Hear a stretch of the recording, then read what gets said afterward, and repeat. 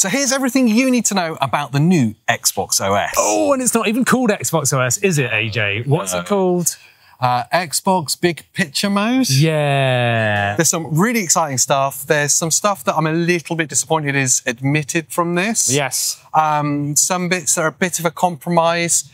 They haven't gone the whole way, I guess is my overarching feeling. However, I will say what we have seen is a huge increase in quality of life versus what we have currently. Yeah. So it is much, much better. It's just not quite exactly where we want it to be. If you're new here and unsure what we're doing, we are in Cologne for Gamescom. Yesterday was the announcement of the Xbox Ally and Ally X, and we got hands-on testing it all for you. So we're giving you all the deep dives, and today is about the operating system. Yes. I've got to start off with the implementation of Game Library, a unified Game Library experience. Yes. That's massive. It's massive. So they've got the aggregated game library where when you're in the library section of the Xbox Big Picture mode, you've now got games from Steam, Epic, wherever you want.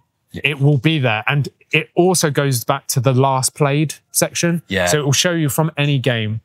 Which feels like they kind of borrowed that a little bit from, like, if you're used to your Xbox operating system, like you have your recently played tiles. Yeah. But now imagine that across all of the game libraries. Effectively exactly like Armory Crate is currently on Ally X. Yeah, they've kind of borrowed that. Yeah, they have. Now, I want to just continue on that point for a second with when you launch a game now from one of those systems, so when it's not from Xbox, instead of it minimizing to a Windows desktop, and then you get the splash screen and then the game starts, which is kind of immersion breaking in terms of like a console experience. Now, it does not minimize to Windows at all. It will stay big picture mode and it will just go full screen, even with that splash screen, and then you're into the game as if you were launching it on a console. Yeah, that's huge. And also, alongside that, there is now a dedicated games library button as well. There is a dedicated games library button on the right-hand side at the top. Yeah, I wish I hadn't done this, but they flipped the buttons, the orientation. Yes. So I keep going to press like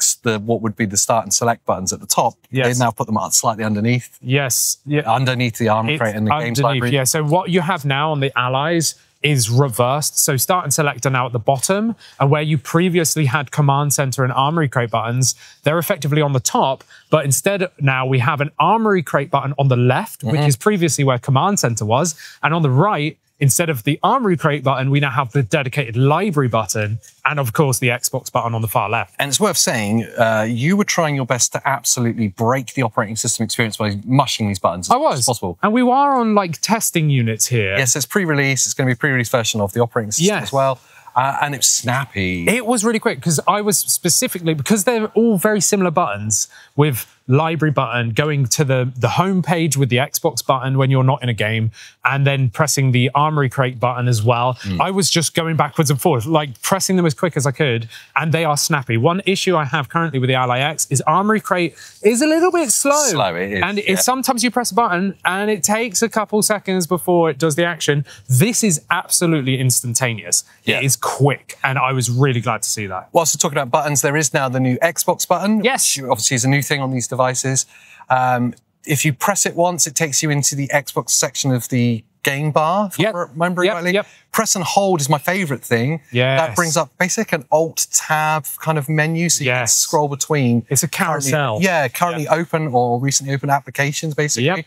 Anything you've got open, you can just slide between. Which is really nice if you want to quickly go to like the Xbox homepage, whatever they're actually calling that. So if you're in a game, instead of literally bringing up the keyboard and going Alt-Tab, or previously in Command Center, you could have Show Desktop. Instead of that, press and hold the Xbox button and then just swipe or click on the button and you can go back to the previous screen. It's really cool. Again, it's snappy as well. Really fast. In line with One of the reasons that's so snappy is we've got confirmation now that Xbox OS actually frees up 2 gigabytes of data because it is minimizing processes in the background of Windows. One thing they didn't talk about with the Copilot implementation is how much of the NPU is helping with the operating system as well. We talked about it in how much it's going to help with upscaling. But they didn't talk about how much it helps the operating system's resources. And that's probably why it's so snappy, is because of that help. One of my biggest bugbears with my Ally X experience was anytime I wanted to load a new game in particular, shaders. Advanced shader delivery for select titles at launch, and I guess it will roll out for more and more as time goes on. Yes, but it is coming at launch And it's incredible how they've implemented it, isn't it? It's essentially, from what I gather, shaders are kind of preloaded as the game is installing. Yes. Massive. Because the time save there is huge. Absolutely huge. So when you install that game, it will be alongside installing shaders for that game and compiling them. The only thing I have a question mark on is every time you get a graphics card update, you need to recompile shaders. So will it just do it like as soon as it's updated the system? Will it just go through all your games automatically, or will you then have to boot a game, wait for the shaders like normal? Quickly on the game bar front, we were worried about how Armoury Crate is going to be implemented into this new operating system.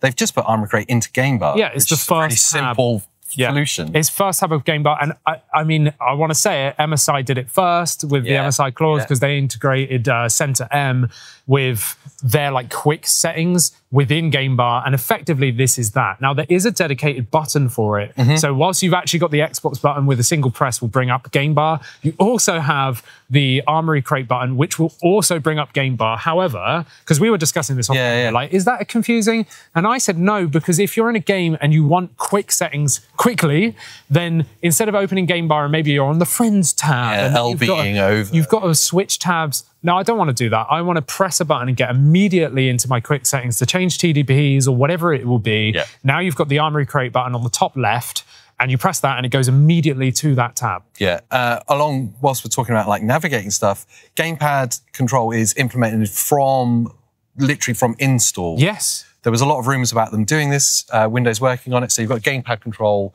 from the off, which is such a dramatic quality of life improvement. Massive. Yeah, massive. Even on things like if you're putting in PIN codes and stuff or passwords, the gamepad control that you're used to from your consoles experience, like the left trigger as caps, all of that stuff's implemented in this. Yeah, so we've actually, the keyboard, you can actually use the controller now. You're not like forced to touch screen or forced to put in a separate keyboard. You can do that from controller. Yeah, so some really big quality of life improvements, some really simple solutions. There are a couple of negatives, I've got to say. The first one, which is something they've admitted from this, which I can't understand why they didn't do it.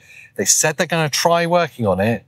Quick resume. Yes. There's no quick resume currently. There's no quick resume currently, and they didn't really say they're going to try. They said they can't confirm nor deny that they want to do that. So that's we want to do it. It's just we can't do it yet. We haven't figured it out. Yeah, and I mean I get it. It is still Windows fundamentally. Yeah. So that is going to be a big thing here. Yeah. And whether or not they will be able to, I don't know. I really don't know. And for me, that's the biggest upset here because that's the thing I love the most about consoles and SteamOS is quick resume. Is a big saver. It's huge, especially like, you know, if you're playing for a game that doesn't have regular save points and stuff. I know that seems quite a niche problem, but it happens.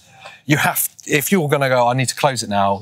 Now my game state isn't saved. Let alone the fact that on like Xbox or Switch or Steam, the quality of life of being able to just boot straight back into where it was is so big. And I've had first hand of that currently because I'm still playing through Ninja Gaiden Ragebound. And I've actively been picking up my Z1 Extreme Ally that's got some SteamOS on it because I can play.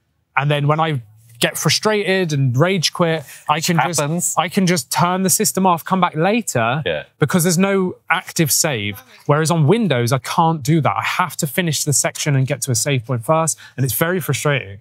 And talking of it still being Windows, it is still Windows, and there are some it's still Windows problems. Updates is one when you're talking about like driver level and firmware kind of level updates of stuff. You're still going to have to back out into Windows to do some of them. Some of it. So we specifically asked, and they said it's better, but they said it's 50-50 now, they said. So I think the majority of stuff will be able to come through like in Xbox big picture mode. But for some things, you will have to back out to full desktop to update, which is a bit of a shame. And the other one alongside that is the initial setup is still, you're still setting up Windows 11.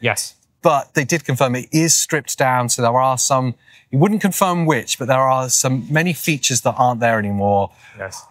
If OneDrive is still there, I'm going to set fire to the world. But the good thing is they said that it's fully able to be done with a controller. So they've designed the install and like setups phase with controller in mind.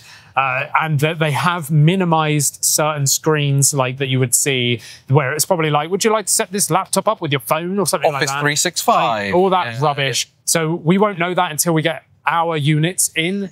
But, you know, obviously we will test all that. And we've specifically asked from the press team for the units that we get to be fresh installs. So we have to go through the pain for you. Yeah, so we can show you exactly what's going to happen. So I think that my biggest disappointment is the name. And the biggest excitement is they've actually done it. They've done it. They've done it. It's so much better. The quality of life is huge. And with everything else we've been talking about, if you don't know what we're talking about, subscribe and check out our other videos.